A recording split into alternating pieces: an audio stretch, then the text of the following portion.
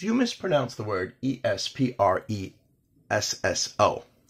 The correct pronunciation is espresso, and that's just the way it is exactly pronounced in Italian.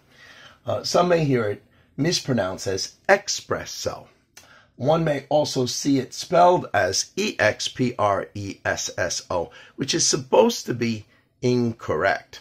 It started off as a typo. However, this one's a little tricky because Webster's Dictionary is starting to accept it as an acceptable variant to espresso.